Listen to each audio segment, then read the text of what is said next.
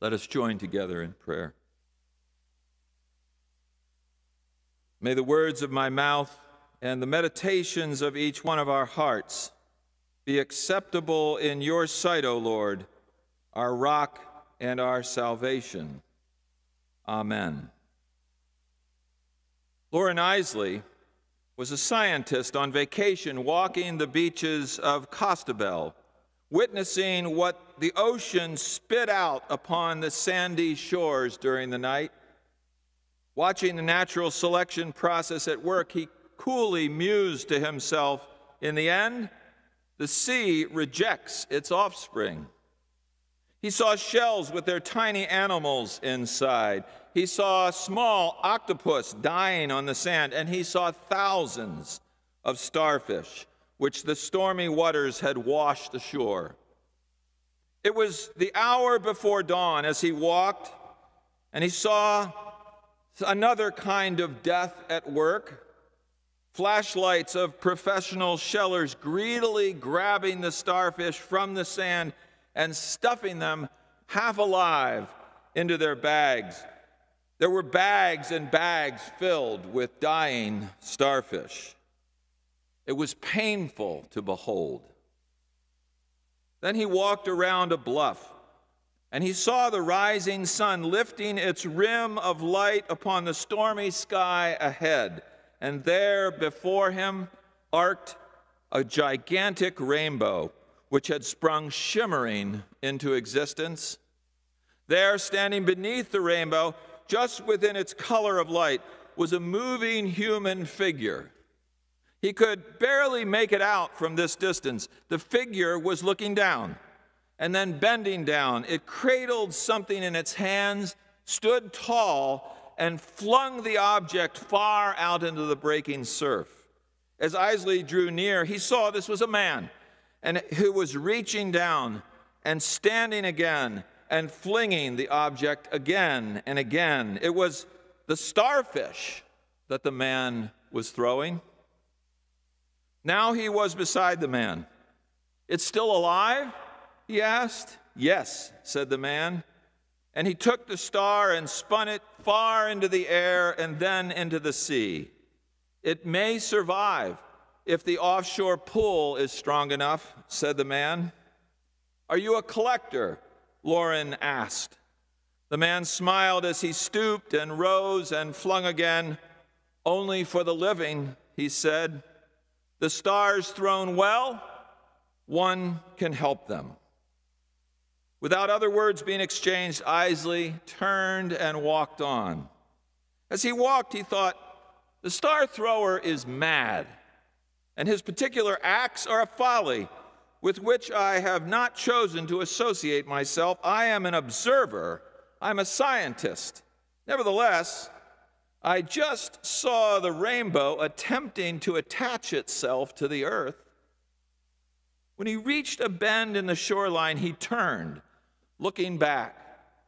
He saw the man again toss yet another star. And then he wrote in his famous essay, The Star Thrower, "For a moment, in the changing light, the sower of stars appeared magnified, as though casting larger stars upon some greater sea. He had the posture of a god. No, he is a man. The star thrower is a man, and death is just running more fleeting along every sea beach in the world." As he walked along the beach, Isley pondered Darwin and nature's law of tooth and claw, where death is some sad rule in progress. And then he pondered Carl Jung and the inner struggle between darkness and light in each human soul. He thought that he had witnessed the immense universe at work in the cycle of death and resurrection. And then he pondered the biblical injunction, "Love not the world, neither the things of this world." But then he began to think about this world, and he was filled with love. He said to himself, "I do love this world. I love its small ones, the things beaten into the strangling surf, the birds singing, which flies and falls and is not seen or heard from again. I love the lost ones, the failures of this world. And with that, he pivoted, he turned, and he moved down the beach quickly back to the star thrower. As he reached the man with the stars in his hand on this rainbow-swept corner of the world, he picked up a still living star and spun it high into the waves. All he said to the man was, "Call me another thrower." And then he thought to himself, this man is no longer alone. Now there are two, and there will be others. With no more words spoken, the two stood side by side, dancers, stooping and lifting and flinging, stooping and lifting and flinging, stooping and lifting and flinging. And Lauren continued, I picked up and flung another star, perhaps for outward to the rim of space. The genuine star was similarly sized and seized and flung. I could feel the movement in my body. It was like sowing, the sowing of life on an infinitely gigantic scale. I looked back across my shoulder, small and dark against the receding rainbow. The star thrower stooped and flung once more. But I never looked again. The task we had assumed was too immense for gazing. I flung and I flung again, while all about us roared the insatiable waters of death. After some time, he walked on. He looked back, and he saw, for one last moment, the star thrower against the rising sun and the receding rainbow. And then he caught the dance of life against the world, picked up a star, like a fool in love with the world, cast it as though he and that man were casting stars on some infinite beach beside the unknown hurler of all suns. And with that, the essay ends. So it is with God, the hurler of all suns. God stoops and lifts, spins and flings the universe into being. And then into our history of tooth and claw, of light and dark, an endless human struggle, God births a star thrower. His name is Jesus, from the town of Nazareth. God births this star-born man in a tiny town in an occupied territory in the greatest empire known to history. At first glance, we think him a fool, standing against the tides of empire, of violence, of cruel humanity. But watching him work methodically, we witness him, a love for the world. We see it in him. He does love this world. He loves the small ones, from the starfish to the birds that sing and fly and fall. He loves every creature, great and small, every child of God, every star of God washed upon the shores of life. He stoops, he lifts, he flings. Live, he cries with every encounter. He steps into the waters of the Jordan River and he asks John to be baptized. And the great hurler of sons, his very own Father, leans down and says with love, "You are my beloved Son." And out of the waters and into his mission and ministry, he steps soaking wet. He lifts and touches, heals and teaches. He proclaims good news to the poor, release to the captives, sight to the blind, liberty to those who are oppressed, and hope for everyone who hurts. Live, he says, to you, to me. To the evil within a man demon-possessed, he says, "Come out of him, Satan." Then to the Satan-free man, he says, "Live." To a woman caught in adultery, he says, "I don't judge you." Then he says, "Go and sin no more. Go and live." To the fishermen who cast their nets into empty places in the sea, he redirects their efforts against their protests, and their nets fill to overflowing, and he says, "Don't be afraid of miracles. God is at work here. Come with me. Catch women and men and sow life and live. He touches an untouchable man, a so-called leper, and says, if you want to be clean, you can be clean. And the man responds, I want to be clean. And Jesus says, it is done. Now live. 4 men bring their severely disabled friend on a pallet to Jesus and drop him through a roof. And Jesus says, your sins are forgiven. Pick up your pallet and walk, go and live. And the man walks out the front door, pallet in hand. To the tax collector who is busy on the beaches of Galilee collecting and coveting starfish, he says, make another choice. Be just. Live. To the hypocritical scribes and Pharisees who are busy trying to manage the beaches and administer self-absorbed beach rules, it's their specialty after all, he says, don't be so wrapped up in beach management when your precious creatures are dying on the sand. I know it's against the law to cast starfish into the surf, but do it and live.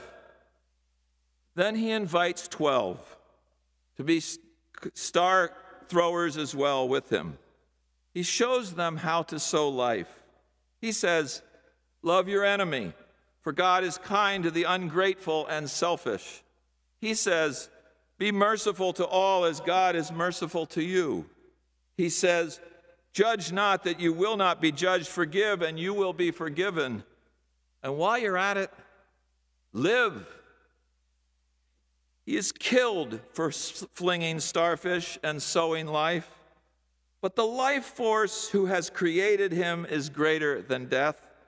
And his Father, the hurler of suns, the creator of the immense universe, picks up his beloved Son, the one whom he richly blessed, though he is broken and breathless.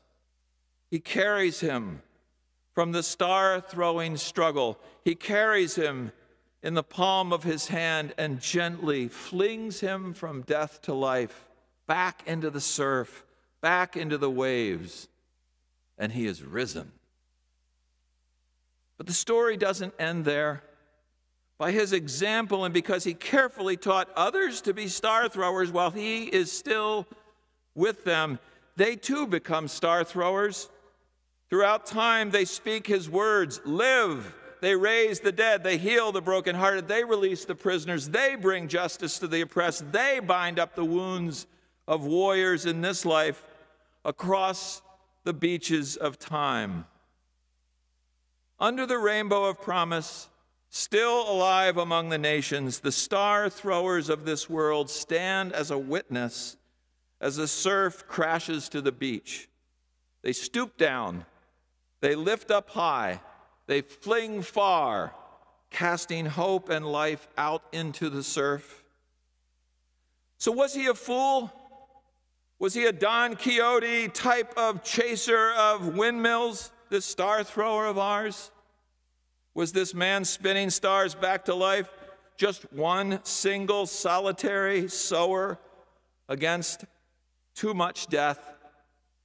Was his life wasted? Or was he God's new creation? Was he God's eternal amen, who is able to wipe away every tear from our eyes? I cannot answer for you. I can only answer for myself. All I know is this: he has knelt down by me. He has picked me up from the crashing tides. He has placed me in the palm of his hand. He has stood with me there in his hands, and he has flung me back into the surf and said, Timothy, live.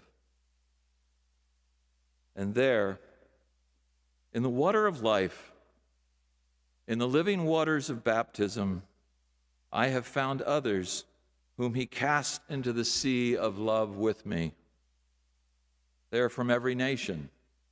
They are from every tongue. They are from every faith. They are every color, every gender, every sexual identity of human creation.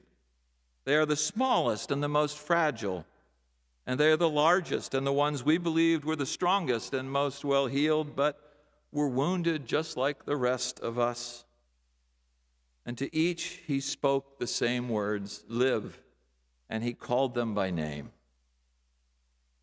The star thrower of Nazareth is still stooping, still lifting, still flinging life into being. He is still alive among the nations. He is still calling us, even now, to the edge of the water, to the table of grace, and to the reconciling of each of our differences between each other, all people, and all creation. We are all richly blessed. So let's live.